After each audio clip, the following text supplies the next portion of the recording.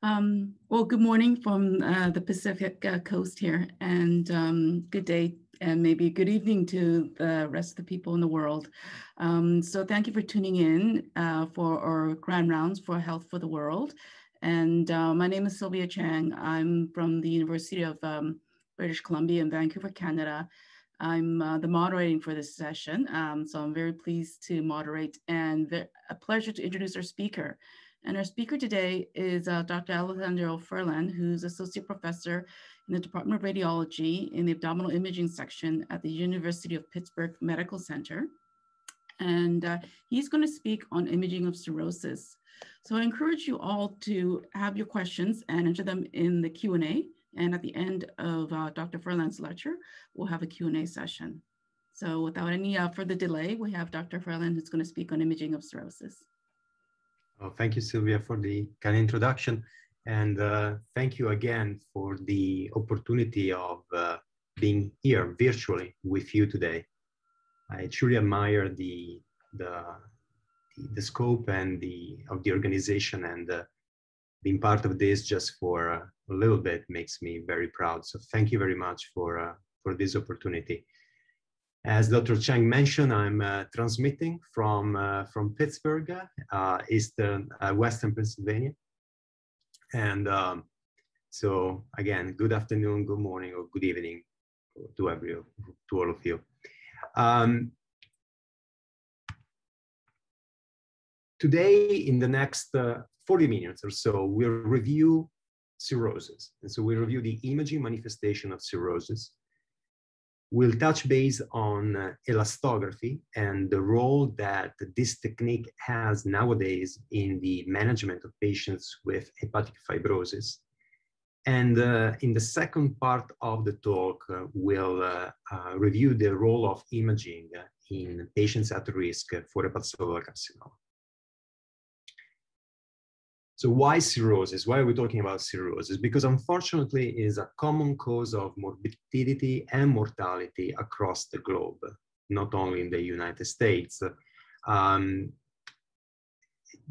It represents the end stage of liver disease, and when the hepatic parenchyma is completely replaced by bands of fibrosis and regenerative nodules.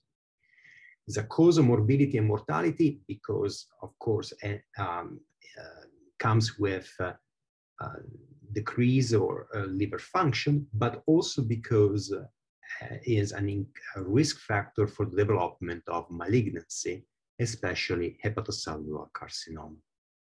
There are multiple causes of cirrhosis, and the etiology, the prevalence of etiology really depends on your geographic area and where you're working. Where I work in Western Pennsylvania, in general in the United States, the number one cause of chronic liver disease nowadays is metabolic, is non-alcoholic fatty liver disease or metabolic associated fatty liver disease.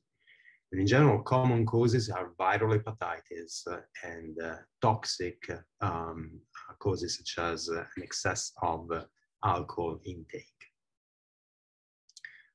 So why are radiologists talking to you about cirrhosis? Because as radiologists, as imagers, we play an important role in the clinical team managing these patients. We are often the first to provide a diagnosis of cirrhosis, or to suggest a diagnosis of cirrhosis. And we play a significant role in the screening, diagnosis, and sometimes treatment of tumor arising in the setting of cirrhosis. So that's what we're going to discuss in the next 40 minutes or so. The first part will be on how we diagnose cirrhosis and fibrosis. And on the second part, we'll talk about how we diagnose hepatocellular carcinoma in a cirrhotic liver. So cirrhosis is the end stage of an architectural transformation of the liver that comes via accumulation of fibrosis. There are several staging systems for fibrosis, but the one that is probably mostly used is the METAVIR score. In the METAVIR score, any grade of fibrosis above 3 indicates an advanced stage of fibrosis, and F4 corresponds to cirrhosis.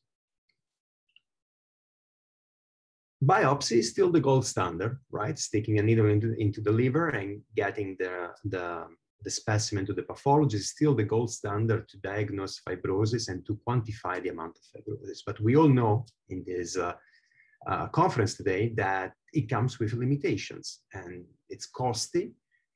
Most importantly, is an invasive procedure that is associated with a small but existing rate of complications, and it causes pain and anxiety in the patient. That's why, as imager, we play more and more an important role in detecting fibrosis and quantifying fibrosis. We initially mostly rely on morphologic changes of the liver. And again, as the amount of fibrosis in the liver increases, the morphology of the liver changes. And the margins become nodular, and the distribution of volume changes as well. So the right hepatic lobe tend to decrease in volume, while the left and the caudate lobe tend to increase in volume, although the distribution of volumes may depend on the etiology of the liver disease. Other signs that we commonly see in patients with advanced liver disease or cirrhosis are a retraction of the surface, especially in the area of heavy fibrosis deposit, an expansion of the perihilar space, and an expansion of the gallbladder fossa. The most specific sign that we have to suggest the presence of cirrhosis on a CT or MRI is the caudate to right lobe ratio. Is a number that you can come up by tracing a couple of lines on the axial CT image obtained at the level of the bifurcation of the right portal vein. So I usually use the portal venous phase images. I scroll down until I find the portal vein, I follow into the right portal vein, and then I find the bifurcation, and I stop there and start tracing a couple of lines. I trace a vertical line along the medial border of the caudate lobe, a vertical line along the bifurcation of the right portal vein, and a vertical line along the lateral margin of the right hepatic lobe. And then you measure the distance between those lines. That is a representation of the size of the caudate lobe and of the right hepatic lobe. In general, as the liver becomes more and more fibrotic, the caudate lobe tends to enlarge, whereas the right hepatic lobe tends to become more and more atrophic. And so a ratio between caudate and right hepatic lobe more than 1.1 has been shown to be very specific for cirrhosis. You'll notice from the numbers down in the left lower corner there that although the specificity is high, the sensitivity of this sign is small. We'll come back to this concept in a couple of slides. Other signs that we rely on to suggest the presence of cirrhosis are the right hepatic notch sign you see between the right hepatic lobe and the right kidney, and then the expansion of the gallbladder fossa. When you use ultrasound, and ultrasound often is the first imaging modality in this patient, we rely on similar signs, so surface nodularity, the hypertrophy of the caudate lobe when we can actually identify it, and then the ecotexture of the quality of the ecotexture of the liver, which as the fibrosis increases becomes more and more heterogeneous to the point that it becomes coarser. Of course, signs on Doppler imaging may also help, such as a monophasic or biphasic hepatic venous flow. When we look at how we perform as imagers in calling cirrhosis using these signs, you see from this table that our specificity is very high, meaning that when we see these signs, we are most of the time correct in diagnosing cirrhosis. There are some mimickers, it's true, but usually we can identify the mimickers based on the clinical history of the patient. But what is important to notice here is that the sensitivity of these signs is relatively low. And what that means is that a patient may have advanced fibrosis in his liver that has not yet caused a change in morphology or a change in architecture, such as we don't necessarily perceive it on cross-sectional imaging. Like if I show you these two cases, right? These are axial images from two different patients. I guess there are no questions in the audience on which of them is cirrhotic. We can all agree that the patient on your left here, the 65-year-old man with alcohol abuse, is the cirrhotic patient. But what if I show you these two images here? Two patients, again, young individuals, a 35-year-old woman with non-alcoholic fatty liver disease and a 40-year-old man with non-alcoholic fatty liver disease. To me, those livers look pretty much the same and they don't look cirrhotic. But I can assure you that one of them has advanced fibrosis at pathology, at biopsy. I'll give you the solution at the end of this section. Hold with me here for a few minutes. Because in 2021, we don't rely only on morphologic changes to determine if a patient has advanced hepatic fibrosis or cirrhosis. We have a number of imaging techniques that have been developed and researched over the last 20 years or so. And among them, the one technique that made the leap from research into clinical practice is elastography. Elastography is a non-invasive assessment of the stiffness or elasticity of an organ. And we do that by measuring the degree of transformation of a tissue, in this case, the liver parenchyma, in response to a mechanical stimulus. The assumption here, which has been proven by multiple studies now, is that as the amount of fibrosis increases, so does the stiffness of the organ.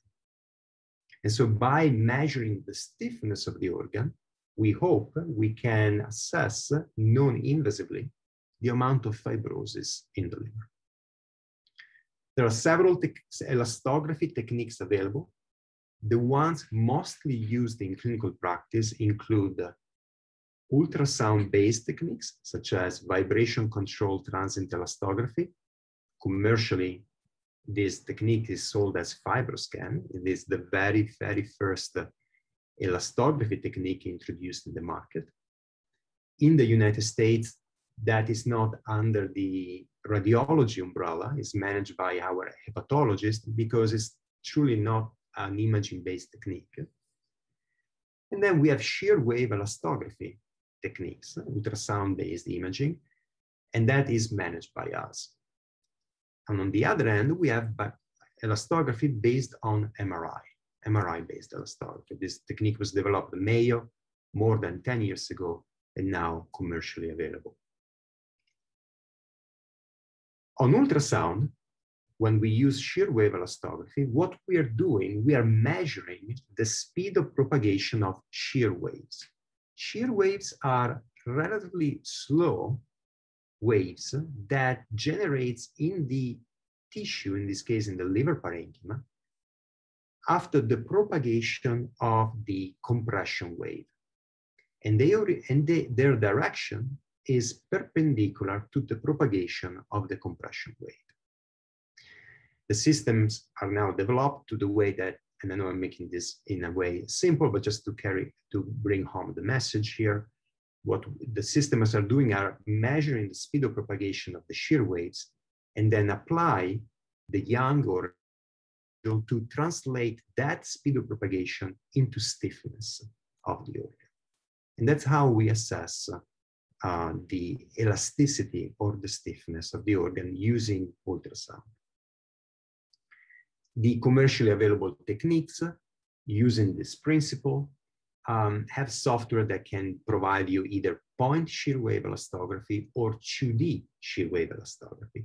Both of them are RF techniques. So both of them are based on an acoustic radiation frequency impulse. In point shear wave elastography, we have just one of them, which creates shear waves in a very small region of interest in the liver. That's why it's called point Schirru elastography. This system does not provide you an elasticity map, but gives you a value of stiffness in that particular point of the liver. The evolution of this system is the 2D shear wave elastography, where we use multiple RF pulse pushes to create, to explore a larger region of the hepatic parenchyma. And so this system allows us to obtain elasticity maps, color-coded elastograms that are superimposed on the grayscale images. So we are able to explore a larger portion of the parenchyma. But the principle is the same. We measure multiple times the same area, usually about 10 times, and then we calculate the median value. And that's what we are reporting, and that's what we use as an estimate of stiffness and what correlates with the amount of fibrosis. As you can see from this slide, the row of images on top is grayscale imaging in patients with different degree of fibrosis, whereas the same patients, but with superimposed elastogram. Now, the changes in grayscale as the amount of fibrosis increases are minimal. All of these patients that I'm showing here are patients with non-alcoholic fatty liver disease. We notice in this patient that the morphologic changes may not be so conspicuous as the amount of fibrosis increases. And we believe that the amount of fat in the liver may play a role there. But on the bottom row, you see how the color within the elastogram tends to become more warm in a way, so it translates from blue to yellow, and then orange and red as the amount of fibrosis increases. We follow the recommendation of the Society of Radiologists in Ultrasound for acquiring the imaging and also for reporting the values that we obtain out of the images. This document has been updated only a few months ago and is available in the radiology website. According to these guidelines, any value above 13 kilopascal rule in advanced chronic liver disease, which implies a level of fibrosis that is at least F3 or F4. And values below 5 kilopascal are normal, are indicative of a normal liver. And so when we report our stiffness values, this is what we use at the bottom of our report. Now, on the other end, we do elastography also using MRI. You need a combination of hardware and software to run elastography on your MR scanner. The hardware is made of an external driver or active driver. This sits outside of the MRI scanner room and is connected via a vacuum tube to a passive driver. And the passive driver, you can picture it as a speaker in a way. It's an oval-shaped disc that is placed between the surface coil and the gown of the patient in the right upper quadrant, usually along the lower portion of the right anterior chest wall. So what happens here is that the waves, the sonic waves, are originating in the external driver. Mechanical waves are originating in the external driver, propagated through the tube to the passive driver. The passive driver vibrates and by vibrating transmits the waves into the liver. So what you need next is a sequence that can image the propagation of the waves. And so what we have in our institution is a 2D gradient echo sequence. This is the original sequence that was developed for MR elastography. It's not the only one at this time, but it's the one most commonly available. It's a gradient echo sequence with embedded motion encoded gradients that are able to translate the waves, the motion of the waves into an image. These are the acquisition image, and then the system via a proprietary inversion algorithm will transform those acquired images into quantitative maps.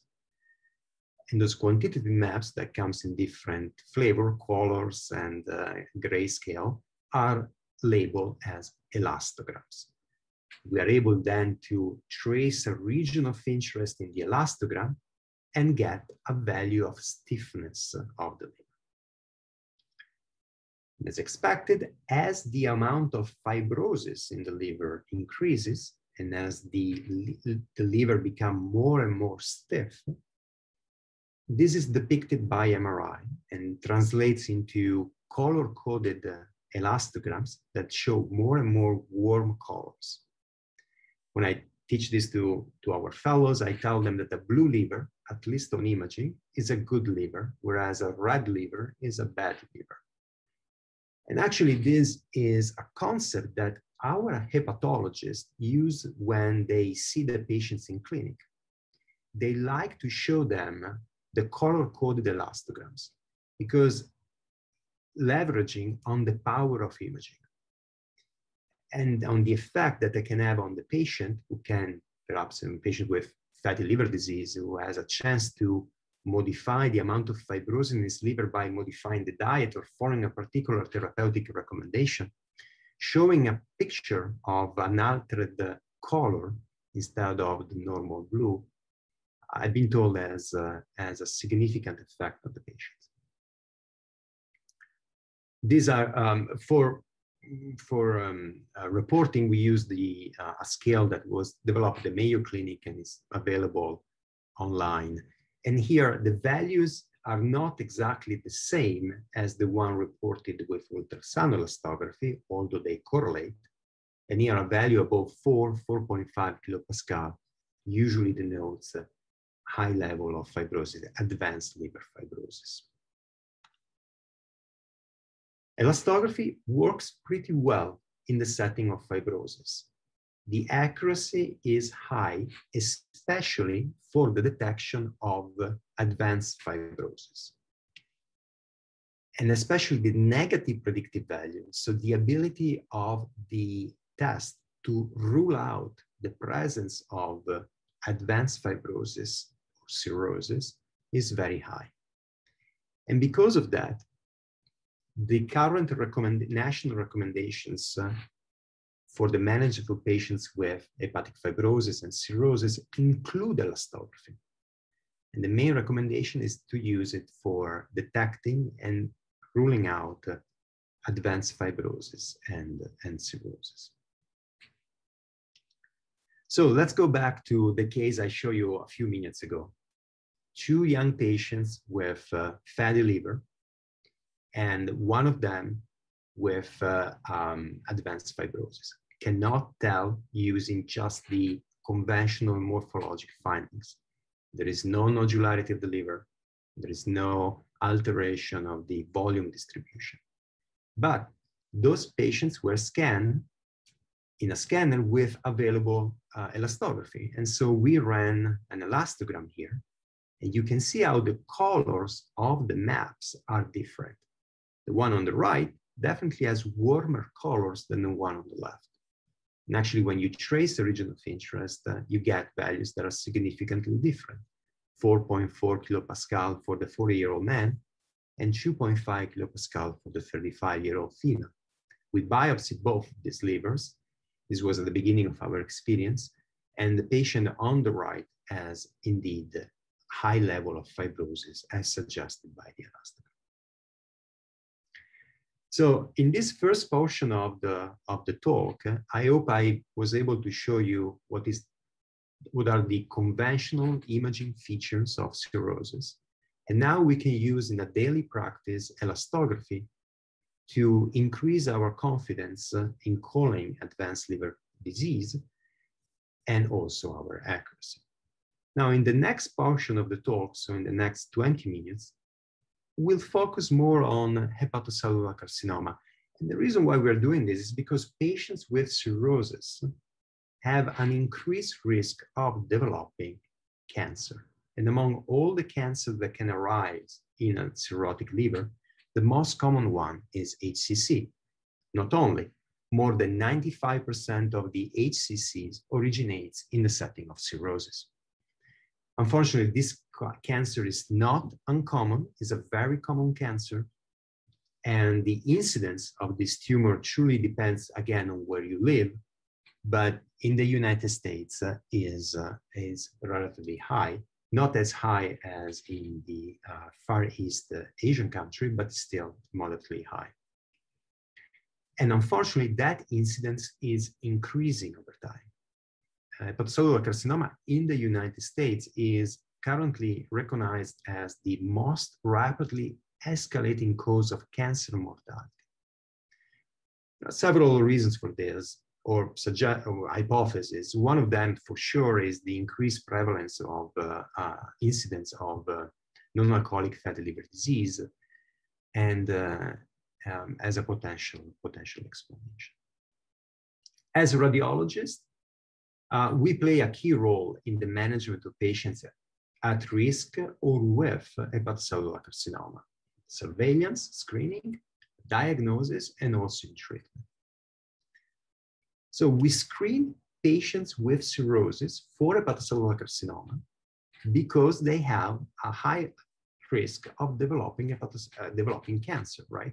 That risk is anywhere between 2 and 8% per year, and surely depends on the etiology being, variable, and depending on if the etiology of the disease is viral or metabolic or alcoholic.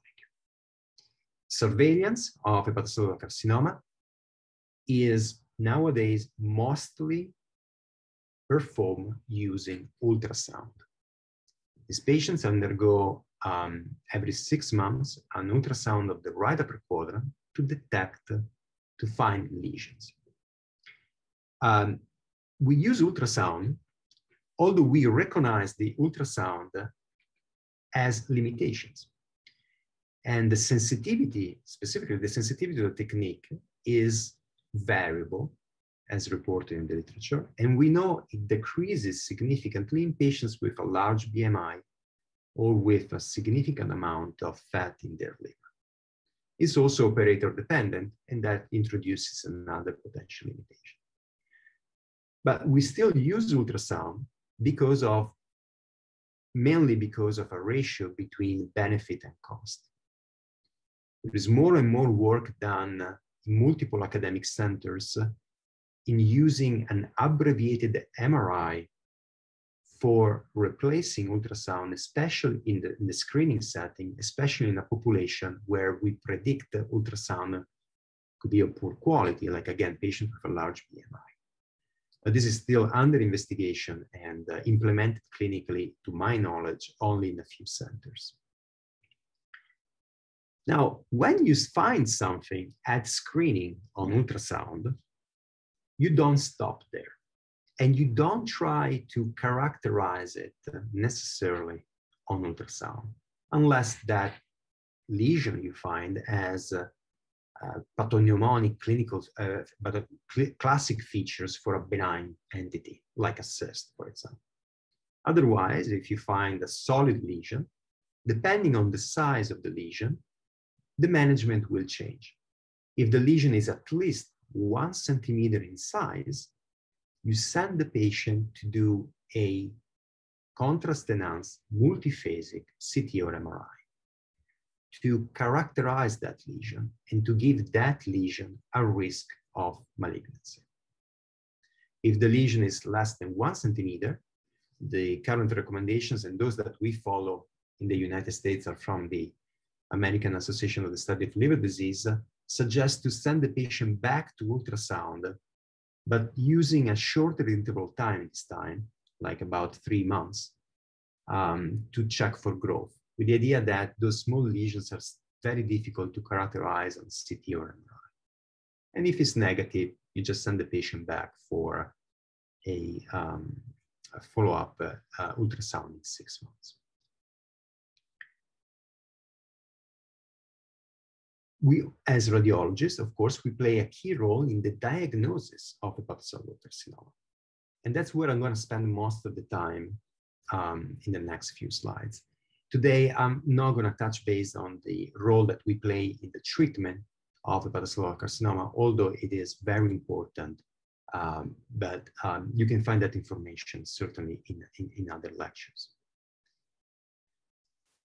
We play an important role in diagnosis because, again, biopsying a lesion in cirrhosis has a number of limitations.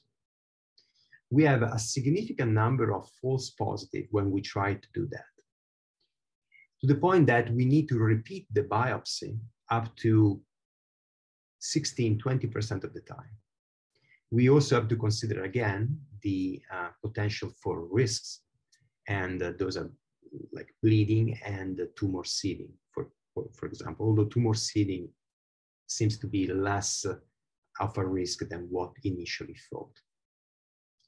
Because of the limitation of biopsy, because of the very high pre-test probability of having hepatocellular carcinoma in the setting of cirrhosis, and because of we have, as I'll show you later, very stringent criteria that provide a very high specificity for the diagnosis of hepatocellular carcinoma, we can now provide a confident and accurate diagnosis of HCC based on imaging, most of the time without the need for biopsy. So in order to understand the imaging appearance of hepatocellular carcinoma, we need to understand a little bit, we need to review quickly the hepatocarcinogenesis in cirrhosis. So the process that leads a cirrhotic nodule progressively to become an hepatocellular carcinoma. Now, in a very simplified approach, what happens is that that nodule over time will lose the portal venous supply. And that's because the number of portal venous triad in the nodules becomes smaller and smaller. And so because of that, also the original arterial supply to the nodule tend to decrease. On the other hand, progressively in this neoangiogenetic process, in this hepatocarcinogenetic process, you have neoangiogenesis. So you have new and disorganized arterial blood vessels in the nodule that is progressively becoming a tumor. That neoangiogenesis is responsible for one of the key imaging features of hepatocellular carcinoma, which is arterial phase hyperenhancement, defined as unequivocal hyperenhancement of the mass, the lesion, compared to the surrounding liver parenchyma during the arterial phase. Now, most HCC, if you give it some time, so if you scan again in the portal venous or the late phase, will show another specific, highly specific imaging feature, which is called washout. By washout, we define the decrease in enhancement from an earlier to a later phase, resulting in lesion hypoenhancement on the portal venous phase images. Now, when you put those two together, arterial phase hyperenhancement and washout, in the setting of cirrhosis, the accuracy, especially the specificity of this sign, because this combination of signs for the diagnosis of hepatocellular carcinoma is so high that in all imaging guidelines across the globe, this combination of findings, again, in the setting of cirrhosis, is considered diagnostic for hepatocellular carcinoma. The specificity indeed is very high and reaches is above 95% for lesions that are larger than 2 centimeters. It has to be in the setting of cirrhosis, once again. Now, in the setting of cirrhosis, you don't have only hepatocellular carcinomas, or you don't have only hepatocellular carcinomas that presents with a typical imaging appearance. You have a number of nodules. And so how do we communicate the relative risk of malignancies of these nodules to the clinical team? We can use a narrative form, of course, but nowadays we have a dictionary, we have a lexicon, and we have a language. And that language, if you allow me the comparison here, is LIRADS, is Liver Imaging, Reporting, and Data System. This system was developed now more than 10 years ago to standardize the terminology, interpretation, and reporting of lesions that occur in a patient at increased risk for hepatocellular carcinoma, and so to our cirrhotic patient that we are discussing today. And the overarching goal of this system is to improve the communication with the clinical team.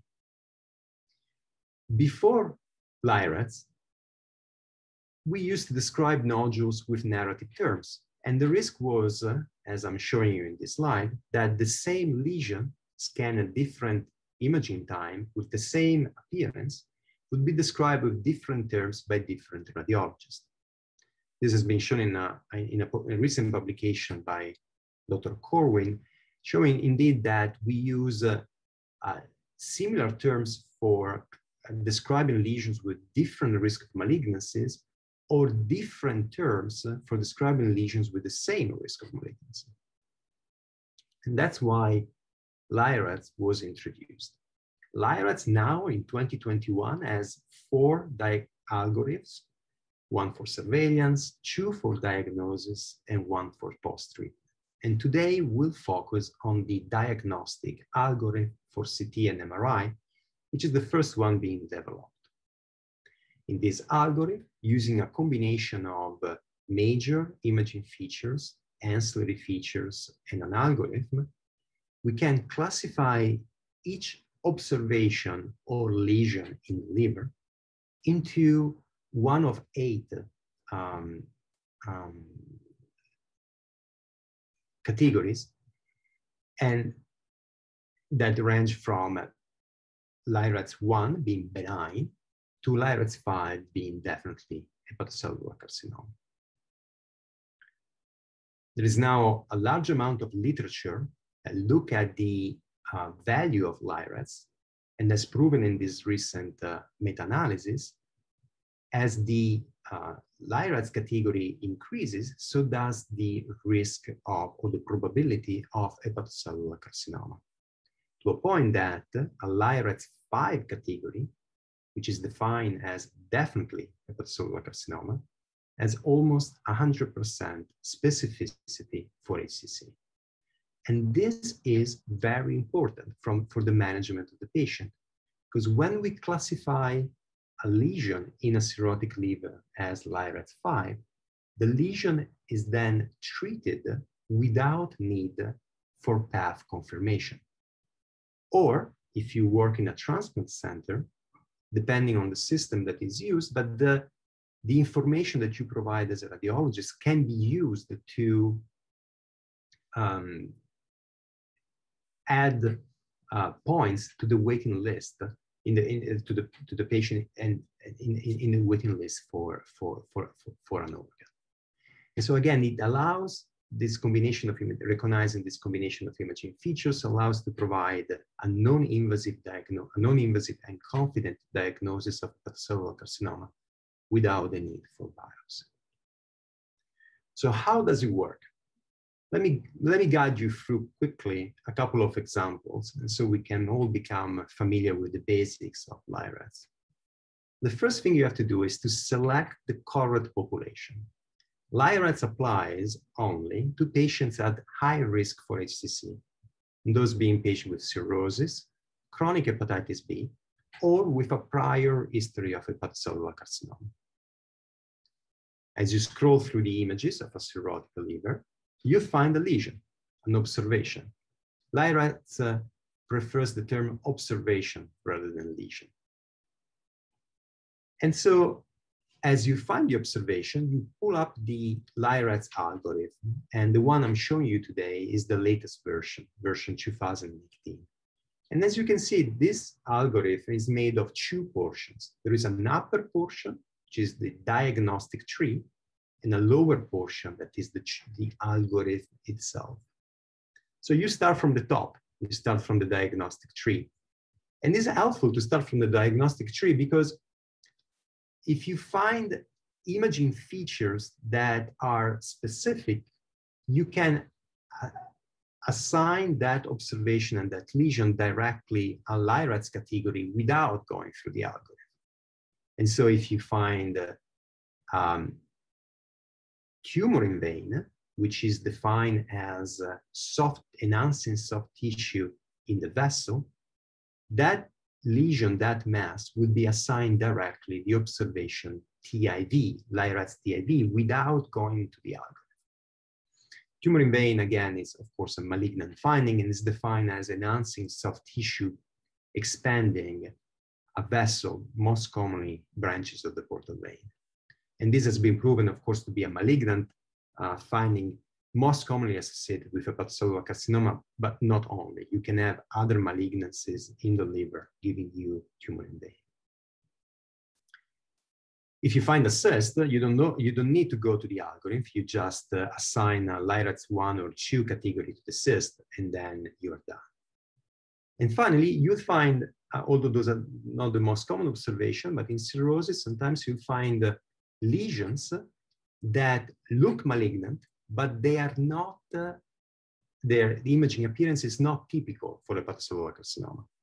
And those are usually lesions with a targetoid appearance. So with rim enhancement, for example. You assign this, when you find those features, you will assign them the LIRADS M category, which stands for malignancy, and is intended to include lesions at a higher risk of being malignant, but without specific imaging appearance of hepatocellular carcinoma. Now, in this group, we'll find the intrahepatic cholangiocarcinoma, for example. We'll find the combined cholangiocarcinoma and hepatocellular carcinoma, but we'll also find a small percentage of hepatocellular carcinoma, which just don't follow the book and follow like have a different imaging presentation. When you go through the diagnostic tree and the observation you found does not really match any of the entries in the diagnostic tree, then you walk into the algorithm. Then you pick up the CT-MR diagnostic table. Now that table allows you to assign the observation either a LIRADS 3, 4, or 5 category based on a combination of major features, size, and major features and size. And those major features including arterial phase hyperenhancement, washout, capsule, and growth. So let me show you an example. You have a MRI here, multiphasic MRI performed with a prevalently extracellular contrast agent, and you found a lesion and in the right hepatic lobe. The lesion does not fit any of the entry in the diagnostic tree, so you move into the diagnostic table, the algorithm itself. So first of all, we notice in the arterial phase that the lesion is hyperenhancing on the arterial phase. And so we can black out, or white out in this case, the columns relative to the hypoenhancing lesions. We then are going to measure the lesion, which measures more than 2 centimeters. So that will essentially allow us to work only in one column of that table, the far right column of the table. And you can see like, that lesion is either a 4 or a 5, and that really depends on how many major features we can find. Well, it happens that this patient has washout on the portovenous phase and also show a capsule on the delayed phase. So 2 features, that makes a LIRADS 5 lesion. So we're gonna call this LIRADS 5. So we are gonna make a confident call of hepatocellular carcinoma.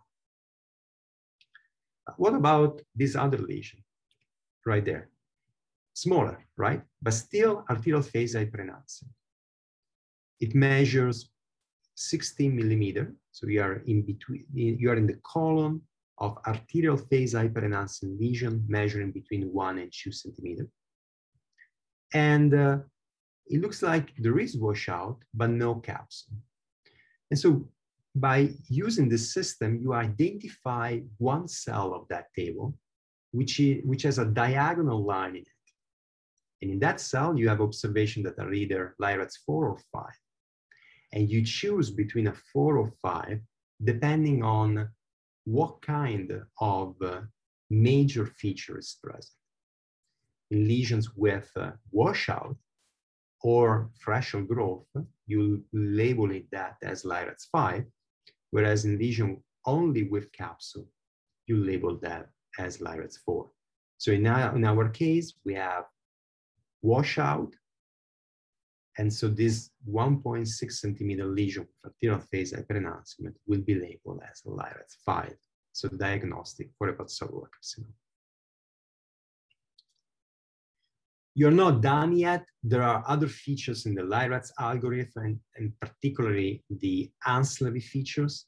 This is a number of minor features that can be used to adjust the category of risk of a lesion. You have lesion favoring malignancy that allow you to move the category of risk of one step at a time, but up to a LIRADS 4. You cannot make the jump from a 4 to a 5.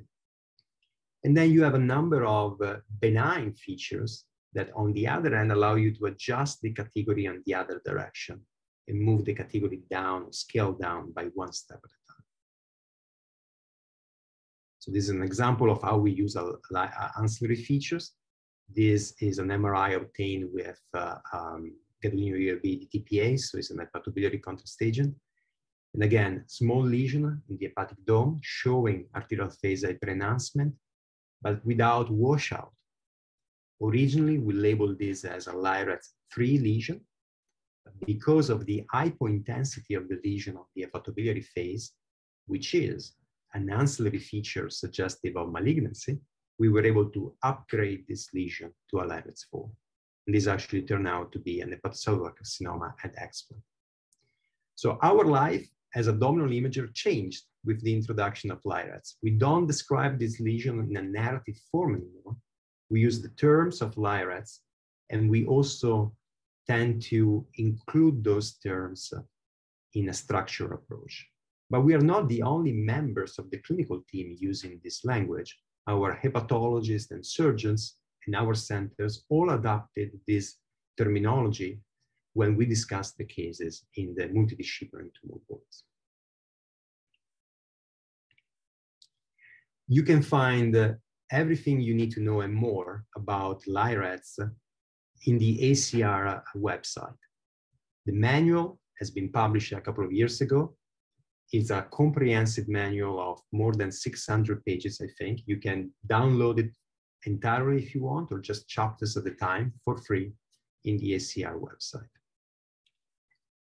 So in conclusion, I hope that in the last 40 minutes or so, I was able to summarize for you the morphologic imaging findings of cirrhosis, the role photography plays in the management of these patients nowadays, and also the value of LIRADS for the description and reporting of imaging findings in patients at increased risk for hepatocellular carcinoma.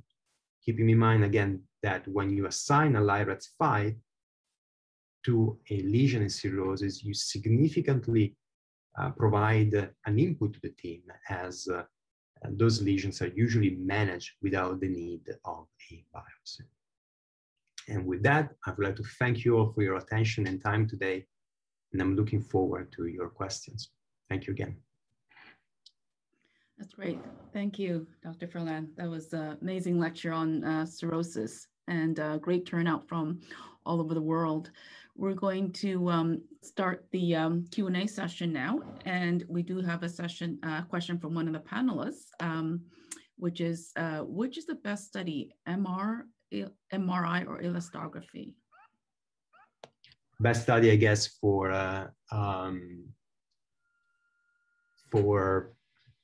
this diagnosis of cirrhosis, I guess, or advanced liver disease.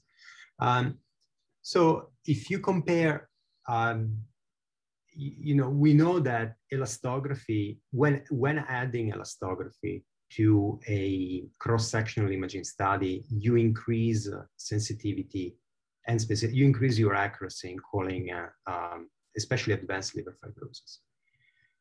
Which elastography method is best? That's a very good question and a very difficult one to answer. It looks like it may depend on the etiology of liver disease. In general, MR-based elastography is more robust than ultrasound-based elastography and provides a higher inter-observer agreement.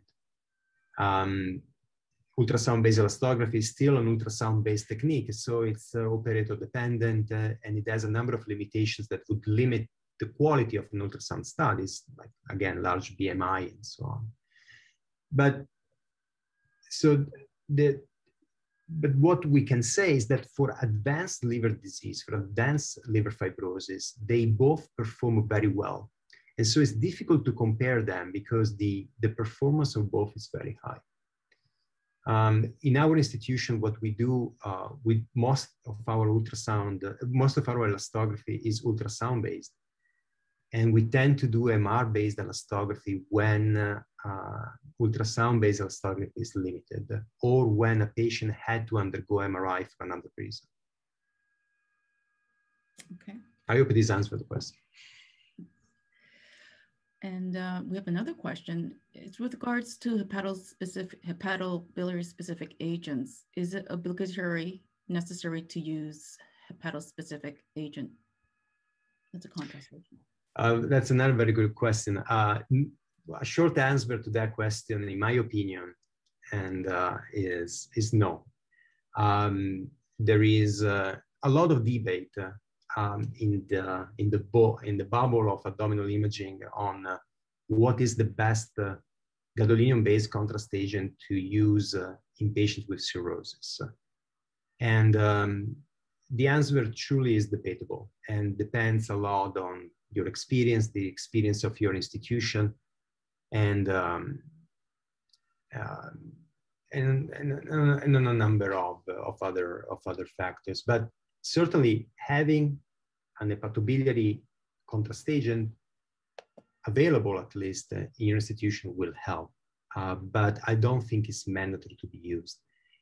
The advantage of the hepatobiliary contrast agent, of course, is that you have the hepatobiliary phase. The hepatobiliary phase provides an additional set of information for characterizing the lesion.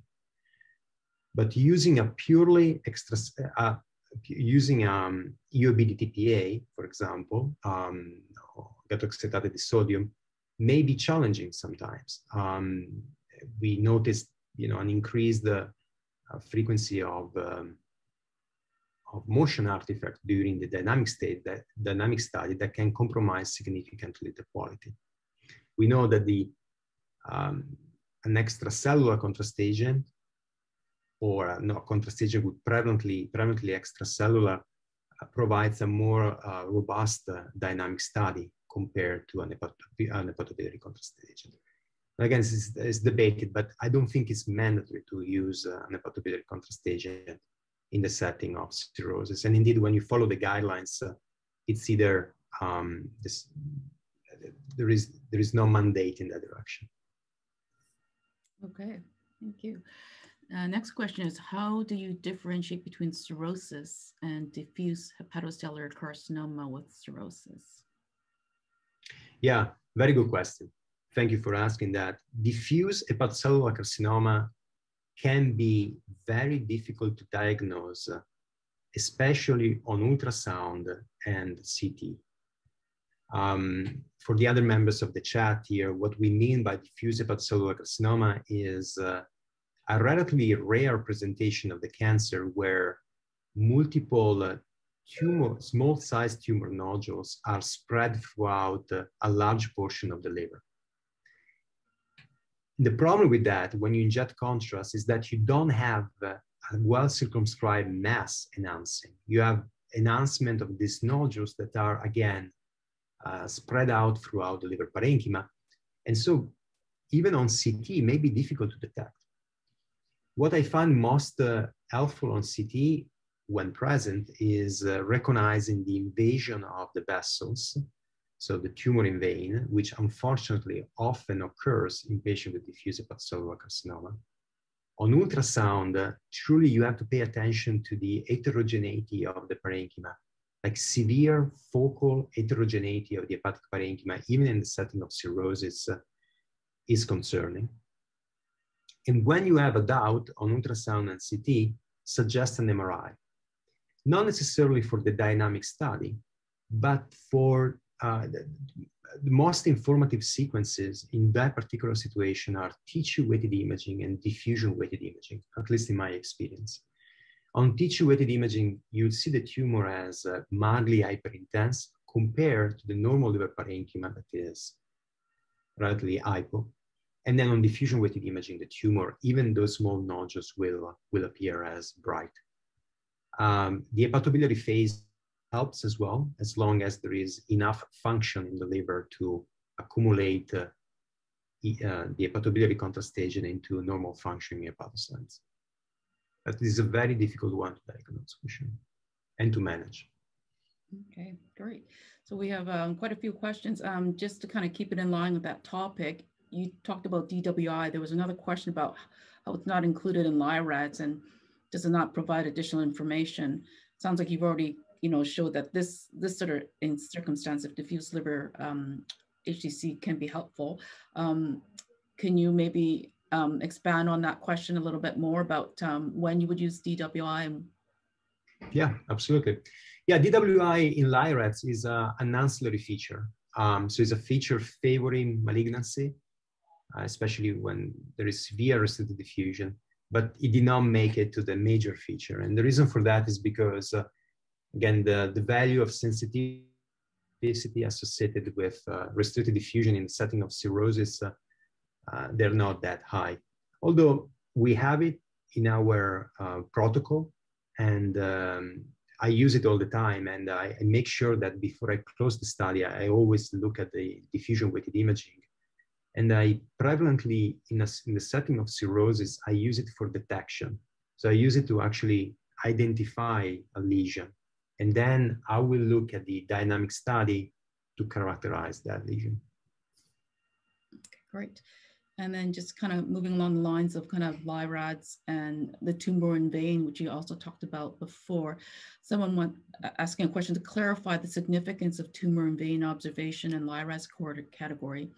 Is observation characterized as LIRADS 5? Yeah, so very good question. And for those of you interested in LIRADS, I know that in this session we don't have much time, but the manual is very detailed and it would provide all these answers in a more detailed way that I can. But to answer your question, so tumor in vein is in the diagnostic tree. And so when you are confident in the diagnosis of tumor in vein, you assign that observation the category TIV. You can go a step further to provide information to your clinical team. So if you think that the tumor in vein is in continuity with a mass that has LIRADS 5 features, then you can say LIRADS TIV, most likely, I forgot the exact terminology the LIRADS use, but like you suggest that comes from hepatocellular carcinoma. But remember that a good portion of tumor in vein in cirrhosis is caused by malignancy that is not hepatocellular carcinoma. And so if you think the LIRADS TIV is next to a re-enhancing lesion, you can mention that. You can say there is tumor in vein, but this is actually in continuity with a lesion that I believe is malignant, but that's not the imaging features that are typical for hepatocellular carcinoma. Okay, great. So moving along, LIRADS, just a couple more questions on LIRADS is applying ancillary findings to all lesions. Do we need to do that too? Do we need to apply ancillary findings to all lesions? Another very good question. You probably don't. it's arguable if you need to move a LIRAS 2 to a LIRAS 1 category or a LIRAS 3 to a LIRAS 2 category. Some of that could be avoided, of course. And indeed, LIRAS, one thing that I forgot to mention in my lecture, it's a living document, right? Like PIRATS for prostate, right? So the version that we are working on right now, that we use in the practice right now, which is version 2018, is not the last version. The group is already working on the next version, will come out next year, or maybe at the end of this year. And so in the new version, actually, the number of ancillary features will be decreased, and based on the literature that we accumulated in this period of time. I find it particularly helpful for LIRAS 3 observations. LIRAS 3 are right in the middle, right? You give like an indeterminate probability of cancer, which, of course, it's helpful, but it's always more helpful to the clinical team to really know, what you're feeling about that lesion. You feel like it's more or less likely to be cancer.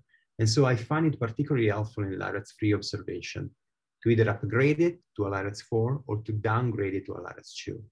I show you an example on the slides of a LIRAS 3 that we upgraded to a 4 using the hypointensity on hepatobiliary phase images.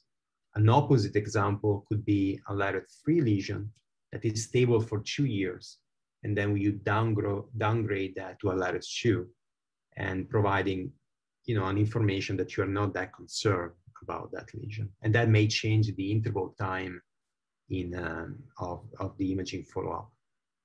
Okay. So I think we're down to almost a minute. I don't know if we're allowed to go over now. We just have a few questions left. There's one question on contrast ultrasound in LIRAS and how that's done. I don't know if you have time to answer that question or. That's a big one. It's done, and that's the good thing, and that's the positive thing. And we do have a specific algorithm. And actually, again, I'm sorry we don't have time to go into detail, and I'm certainly not an expert in contrast enhanced ultrasound, but the manual has a very well written and detail, even on how to do it. And I would recommend you to download it. Okay. And the rest will hopefully just be quick questions. Can we have liver cirrhosis with increased liver size? Yes, of course. Yeah, you can. The etiology typically associated with that is PBC, but certainly yes. Yeah. And what's your experience in patients with advanced cirrhosis but no signs of portal hypertension? It's again, not necessarily you have portal hypertension when you have cirrhosis, and not necessarily what we see on imaging are all the manifestations of portal hypertension. But it's important for sure that when reporting the imaging study of a patient with cirrhosis, we mention if there are or there are not imaging features of portal hypertension. Okay, and that leads to the last question. What percentage is liver cirrhosis occurs with portal hypertension? And can we diagnose portal hypertension just based on liver cirrhosis and splenomegaly? You can certainly suggest it. Certainly the presence of splenomegaly and a number of other features such as portosystemic venous collateral suggest the presence of portal hypertension. I'm not sure if this answers the question. There are also, of course, manifestations of portal hypertension without cirrhosis, but I think we are moving into a larger chapter here that we may not have time to fully discuss here. Okay, that's great. Sorry for that. Yeah, so our hour is up, and thank you very much, Dr. Furlan, for an amazing lecture. A lot of great content in there, and I'm sure we all learned a lot. And thank you everyone for attending. We had an amazing turnout from around the world. So thank you very much. And I guess we'll sign off now because we're a little bit over time. So thank you. Thank you, Dr. Chang, and everybody at the Out for the World team. Thank you. Thank you so much. All right. Bye, everyone.